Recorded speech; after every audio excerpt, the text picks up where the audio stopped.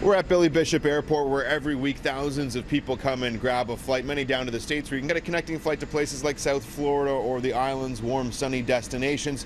Though in recent weeks, there have been Zika virus prevention guidelines which have been updated for those who are planning on becoming pregnant or could become pregnant in the near future and are traveling to a country infected by the Zika virus. And that has some families canceling their plans. As I booked the trip, we both went to bed and I told her, I said, you know what, you got to start packing now. I said, we're like almost fighting over how many suitcases we're going to take. This past weekend was filled with excitement for Waleed Sethi, his wife Azra, and their 2-year-old son, Ariz Ali. They had just booked their first vacation as a family of 3 to Cancun, Mexico.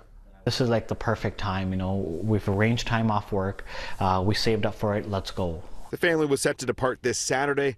The trip cost them $2,700. The vacation was meant to be a getaway ahead of the birth of their second child. Waleed's wife Azra is 2 months pregnant. It wasn't until after paying for their journey the couple realized Zika is prevalent in Mexico.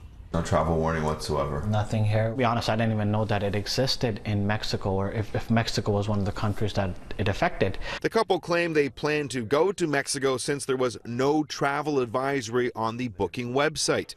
But the Canadian government has issued a travel health notice for Zika in that country.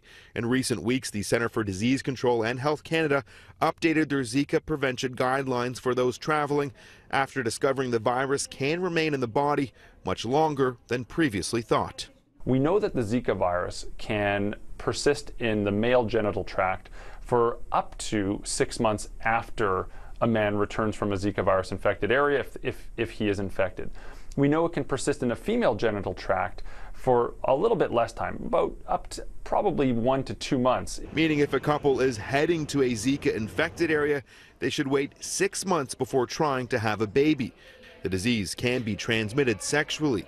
As for families like Waleed's who are expecting, it's strongly recommended they not travel to a Zika infected area. So you can see all throughout Central America, all throughout Tropical infectious disease specialist Dr. Isaac Bogosh has been studying the virus closely and says it's widespread straight across the Caribbean. I think almost every island, if they have not reported it, they will be reporting it soon. As of last Thursday, there have been 382 travel-related cases of Zika, 2 sexually transmitted cases, and 2 reports of maternal to fetal transmission that have been detected right here in Canada.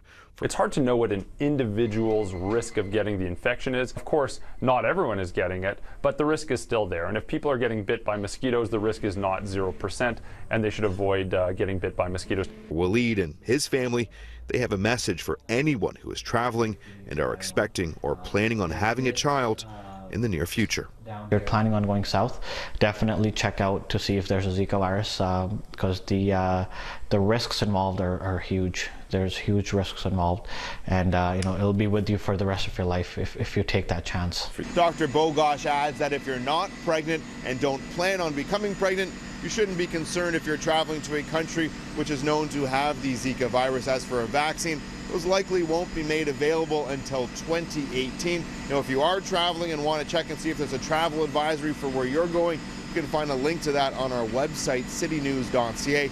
At Billy Bishop Airport, Adrian Gabriel, City News.